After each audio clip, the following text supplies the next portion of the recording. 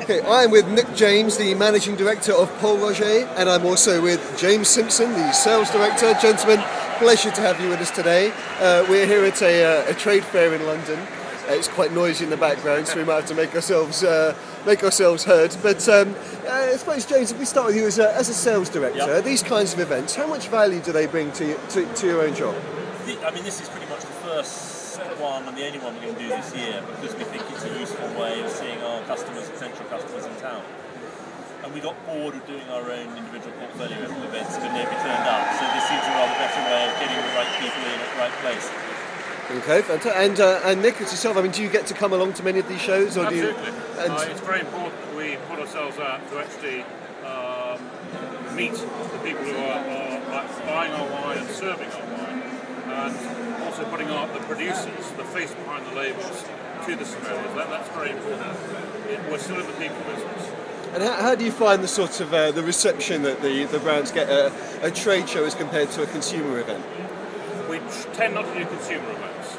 We're not geared up for it. It's far better that we work with our customers, who will in turn supply the consumers.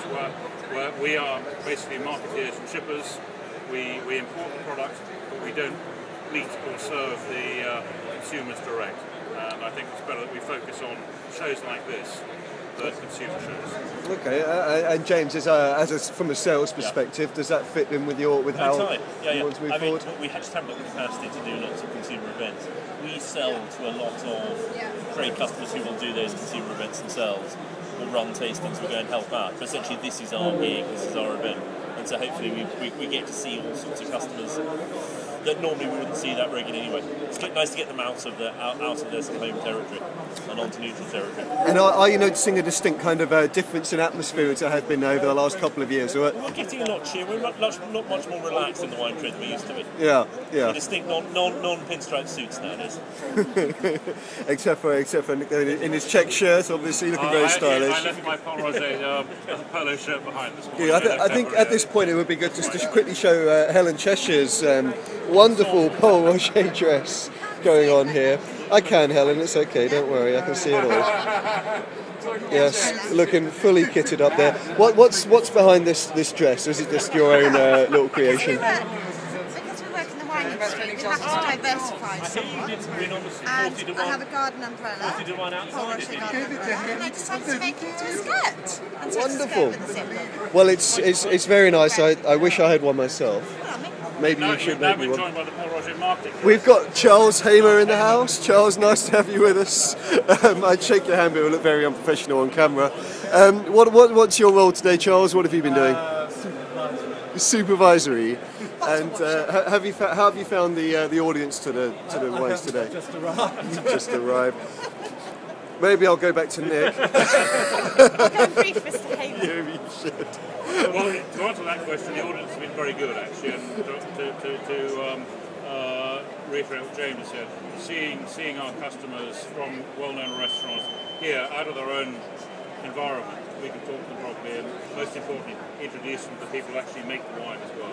Okay, and now just briefly, as I just pan around here, you set up quite an elaborate little room back here. Now, this was the creation of Helen and Charles, but what's your impression of this setting? Well, we like being different. We like being slightly wacky, and we think we've complemented this very well. It's great. It's great to have a seat. And James, have you? Extremely comfortable back here. Thank goodness works in. But we got some fun little memorabilia around the walls of all the various goodies we do. Well, such as I can see up here, you've got some Glenn Farkless memorabilia. There's a very fine. If you go over that way, go over this way. Daily Mirror front page last year. Oh, the Fizzy Rascals. And what's that about?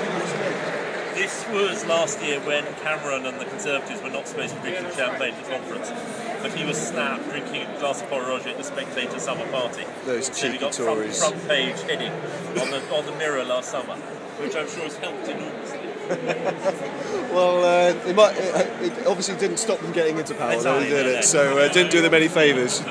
Well, last year the champagne market was down, but we weren't. We did extremely well last year, and it's all little things like that endorse the product. So And obviously, you know, you're famed for your champagnes, but you know, you do your other products well. You've got your Glenfarclas, you've got your Hein Cognac. Yes. I mean, it's a fabulous house to be part of. Where do you see it going over the next 5-10 years?